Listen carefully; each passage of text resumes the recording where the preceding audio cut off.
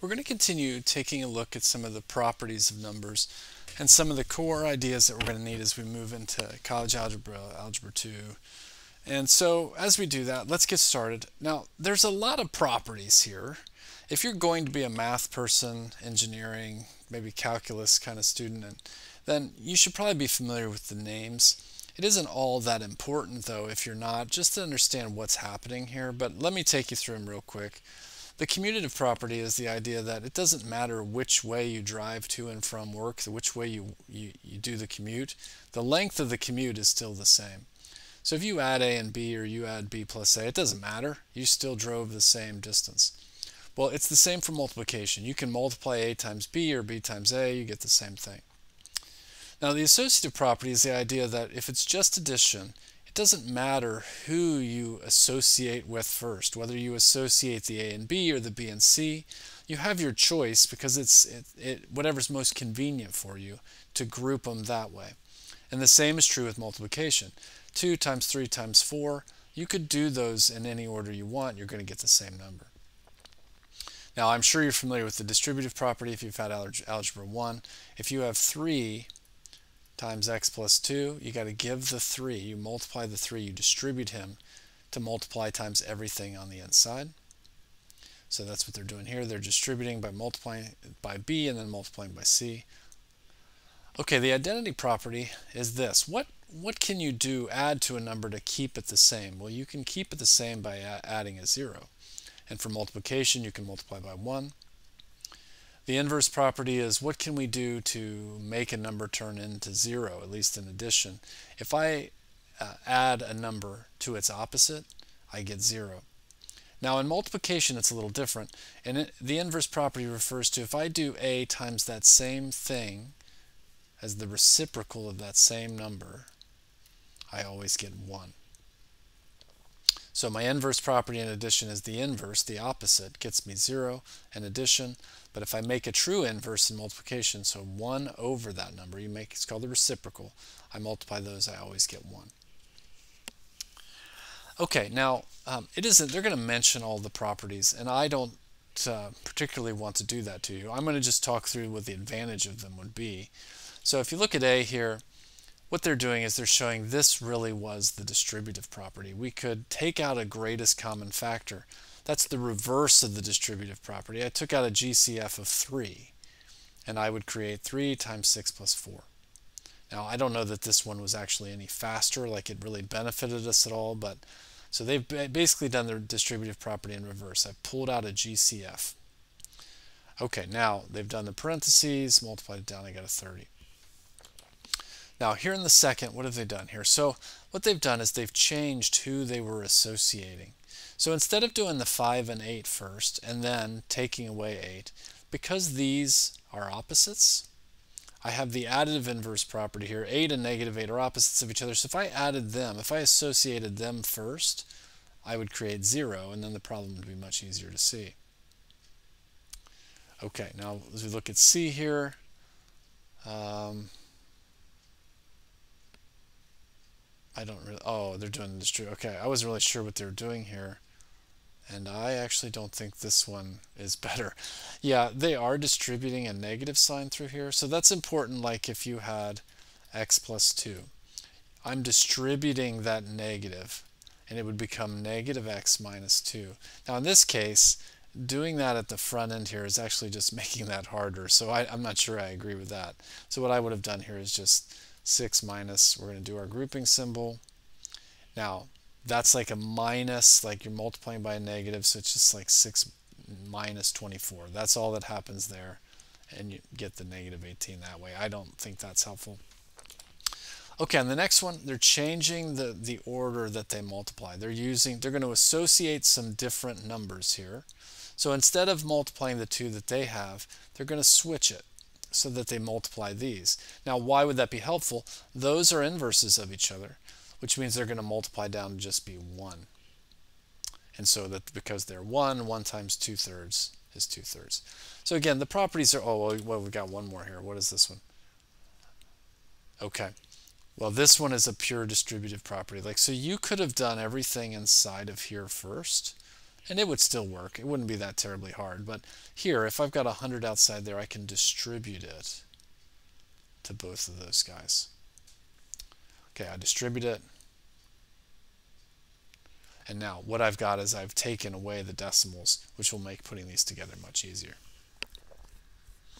So again, it isn't super important. Like I've seen tests where you have to know every single property name. That isn't what I would do. If you're going on to be a math major or whatever, or again, a calculus person, knowing all the property names could be valuable. But I just want you to see the intrinsic value of changing the grouping or whatever we've got. So let's take a look at the first one here. I've got three things being multiplied together. Well, if I change the order there, if I multiplied these guys first, because they're inverses of each other, they're going to become 1. And so then I've got 1 times 11, which is of course 11. Now this was intended to be the distributive property here, where 5 would go there, and then 5 would go there, and you'd add up the answer. I don't think that's particularly helpful here. It's helpful when there's an I don't know, but in this context, although it's true, it isn't all that helpful. So you would just do 5 times 6.6, I think would be much easier. Okay. Yeah, now they're trying to do the distributive property again here, but again, I think just doing the order of operations would be easier, but they're trying to show you that you could make this 18 minus 7 plus 15 by sending that negative to both of them that follow. Again, I'm not really sure that is faster. I would have just tidied it up and then had 2 negatives in a row, make a positive. Now here I've got additive inverses of each other, so if I associate these differently and do 7/18 and negative 17/18, those make 0 and would drop out, and I could then do 4/9. So I saw the inverses, I saw the associative property, and I just changed around the order I did that. Now here, I think this is easy to solve, but I think what they're hinting at here is that if I did the distributive property, so I'm really reverse distributing. I don't like it to be called the distributive like this. You're really just pulling out a GCF here, but that's what they're talking about, is that distributive concept, but we're undoing it by pulling out a GCF of 6. Now inside of there, I have a 0. So this turned out to be 6 times 0 or 0. So I was using those principles, but I'm not really set on you needing to memorize all the names. All right, now this may seem pretty easy to you, but make sure you've got these terms down. We need to understand what's a constant and what's a variable. And so as we go through here, we've got a little table set up. The numbers are my constants. The variables are those idle no's that could keep changing. We could change the value for x. It could be 1, it could be 2, it could be anything we wanted. So I'm just indicating what are the numbers, the real numbers, the constants, and what are the variables. Now be careful here. Pi is not a variable. It's not changing. It's 3.14 or whatever. So that's a number. So I've got 2 constants here, and then here's my constants and my variables. So same thing. I'm not going to set up the chart, but you've got 2 and pi are constants here, and then r and h then are variables. You've got 2 as a constant here, l and w are variables. I've got 4 as a constant, and then y as a variable. All right, now I see students will struggle with this from time to time. We need to evaluate an expression. Now I can't find, I'm not solving for x. This is not what is the value of x that makes this true. I have an expression, which means there's no equal sign in this in and of itself. So we're not doing pure algebra here where we're solving for x. What this is saying is I want you to sub in a particular value for x and tell me what you get. And let's see if they did it. Yeah. Now when I sub in, I always sub in by putting in parentheses. So I'm replacing x with a 0 because they're telling me that's what it is. So I'm pulling the x out and replacing a 0. And when I do that substitution, I'm going to drop in a parentheses. So I understand it's subbed in. And it's because I want to make sure I don't miss any multiplication. Because if you don't, you may miss that. So parentheses is really important. So I multiply that out, 2 times 0, get down to -7. Okay, now they're telling me to do it again. I'm pulling out the x, dropping in a 1, put it in parentheses, because this tells me it's multiplication. Got a couple more. Pulling out the x, subbing in the 1/2. Tidy this up. Again, one more time for -4. Drop it in parentheses. Okay, so you can pause if you want to try it on your own. I imagine you probably feel pretty comfortable with this. Pulling out a y, putting in a 2. So I've got 11 minus 6, got 5. Okay, I'm pulling out a y, putting in a 0. So 3 times 0 is going to go. I'm going to get just 11. Subbing in a 2/3 in place of the y. Now the 3's would cancel. Now do you see this is 11 minus 2 now? So I get 9. Now subbing this in. Now this one you got to be careful. Now a negative and subtraction really don't do anything differently. I'm going to treat this like negative 3 times negative 5. That's positive 15. And now because there are two different groups here, like this was subtraction, I'm going to show that it's positive 15 as if it's an addition problem. So again, the 3 owns that sign and the 5 owns that sign. So I would get positive 15. Now because we were originally adding or subtracting, I'm going to show that positive, I'm going to show it as an addition sign. I'll put that together, I get 26. Alright, we've got some more complicated expressions here, at least some of them. This one's not. But the same idea, we're just subbing in, make sure you put your parentheses.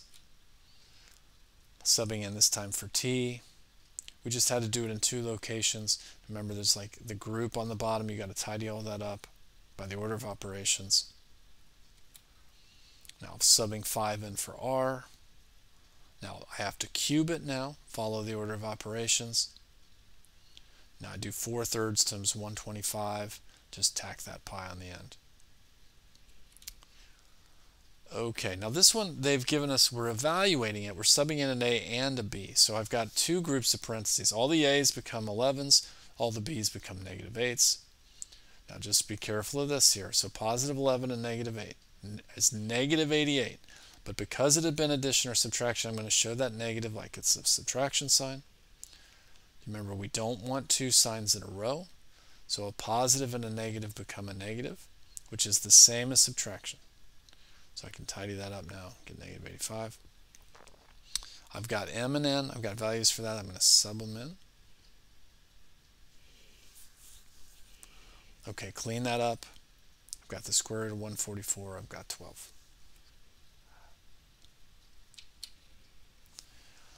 Okay, evaluating this for 5, so I'm going to sub in here. Again, pause the video if you want to try this without seeing my work. So I'm tidying up the top and tidying up the bottom. It's like a grouping symbol. So I get that. Okay, subbing in for t here. Now it's negative 2 and negative 2 is how it functions. It makes positive 4, but because it was subtraction, addition or subtraction, I'm going to list that now as adding 4. Get 11.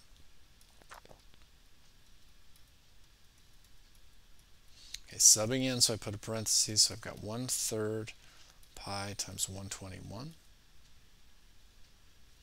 So I don't think that simplifies. I'll just make that 121 over 3. Okay, now I'm subbing in here. Be careful on this one. Watch what we're doing here.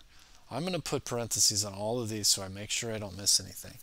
And so why this is important here is it's not just 2 that's being squared with the negative out front, it's negative 2 that's being squared. And so I've got several grouping symbols and several exponents. I got to work my way from the inside out. So this is 4 times 3 now, and my answer will be cubed. So now finishing up inside there, I've got 12 to the 3rd, and I have no idea what that is, so I'm going to do that on my calculator.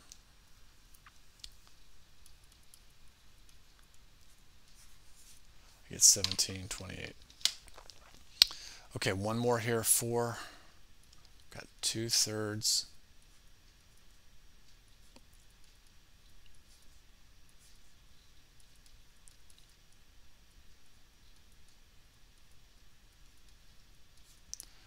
Okay.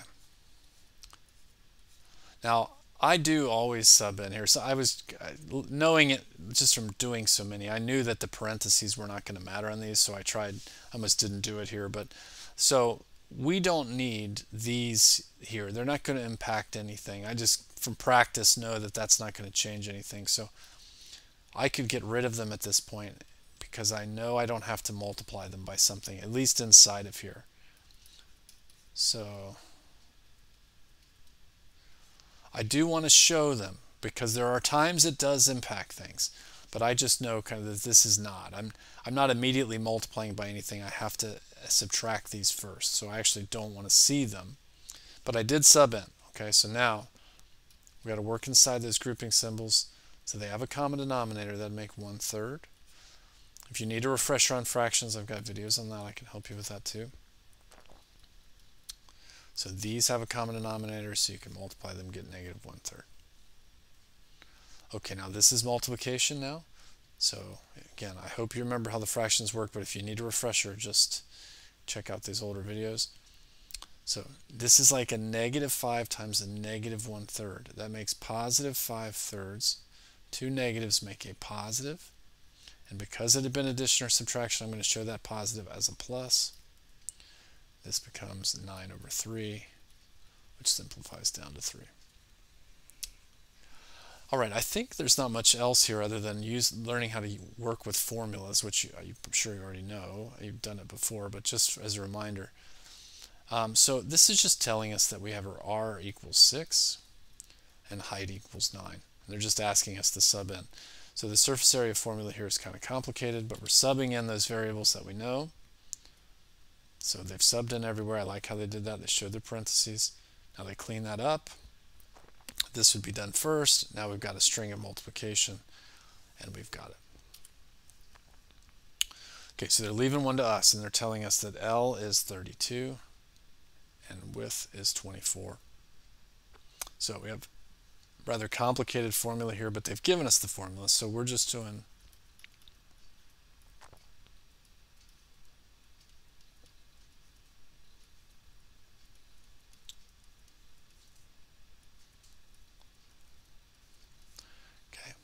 I should have shown all of them. Again, I knew they weren't going to impact anything, but we should show them. Okay, so I didn't really need, I wasn't going to have any multiplication or exponents that was going to change anything, so I didn't need to show my subbed in parentheses, but okay, so we're going to do inside those grouping symbols first. I'm going to go ahead and do this one just to save time, so that is 40, and I'm going to drop that grouping symbol because I know there's no multiplication. So what I've got now is 48 times 40 minus 32.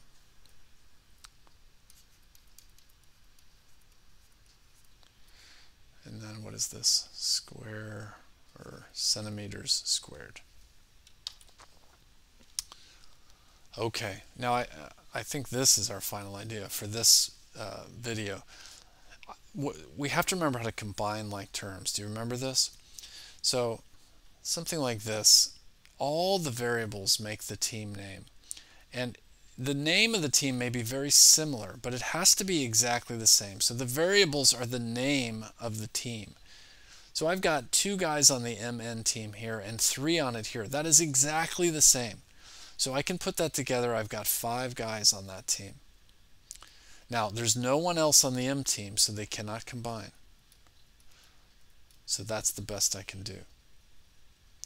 Now, going back to this one, I've got X's and Y's, and then some constants. They're not on any team whatsoever. Just be careful of the signs in front. So I've got 3 X's here and 1 X there. I've got 4 X's.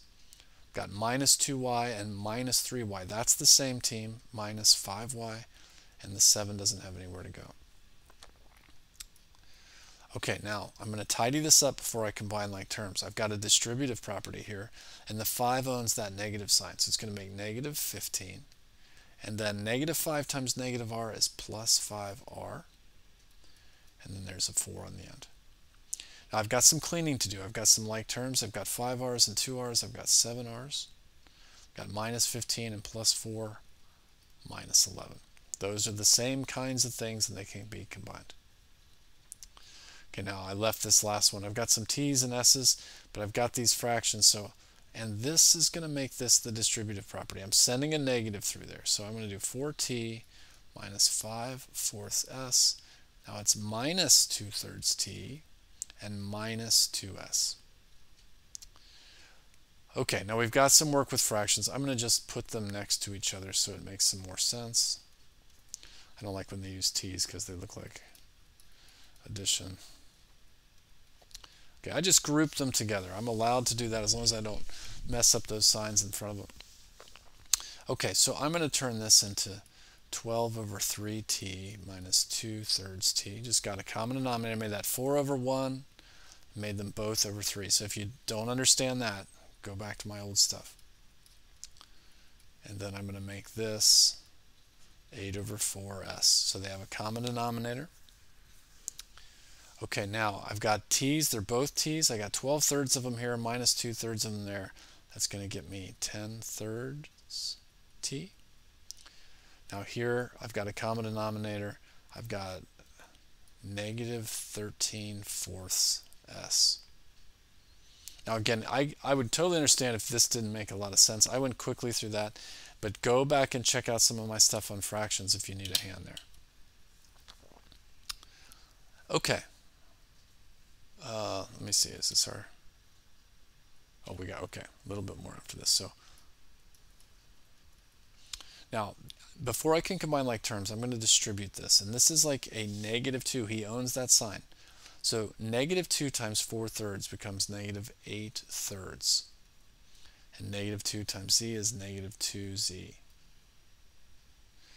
Now, we can combine these. They're like terms, and they have a common denominator. So I'm going to get -6/3 y minus 2z. And I can simplify -6 over 3 as -2y minus 2z. All right, let's put together the things. These guys can go together. I know that's very strange, but they have a common denominator. Think of it like that, and that denominator is t. So I have 5 minus 3, and the denominator is the same. So if you had 5 over 7, suppose, and 3 over 7, if the denominators are the same, I could just subtract those numerators, right? Do you remember this? 5 minus 3 would get you 2 over 7. It doesn't change just because it's variable. So I have 5t minus 3t. Well, the denominators are the same, so that's a match. So I can still just go 2 over whatever that denominator was, just like I did over here. Now I can put the -2 and the +1 together. I get -1. Okay, here on C, I'm going to distribute here. And notice this makes 4pq. So he went there, and then he's going to go here, and I get minus 4p. I'm going to do it again here.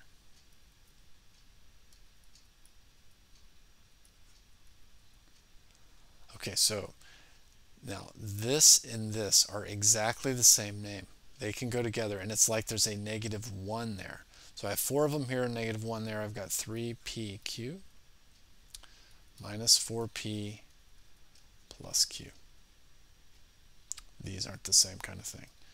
Now we're going to clean this up as well. I've got a distributive property. I've got to send that negative through. So I'm going to get 9s, or 9r, minus s, minus 2r. So I sent that minus to both of these guys. Change their sign.